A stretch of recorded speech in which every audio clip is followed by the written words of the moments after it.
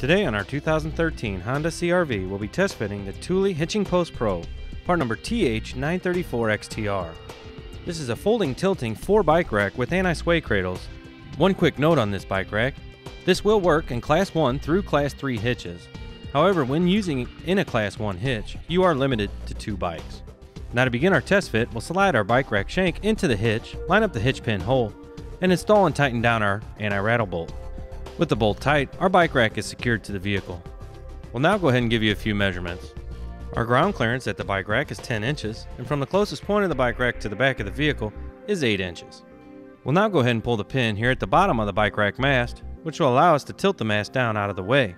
We can then open our cargo door, and as you can see, we can gain access to our cargo area with this bike rack secured to the vehicle. We'll now pull the pin here at the top of the mast, which will allow us to bring out our dual arms. We can then undo the straps to expose our cradles. We'll place the bike into the cradles and bring the straps around, securing our bike to the bike rack. And that's it, our bike is loaded, we're ready to head on down the road.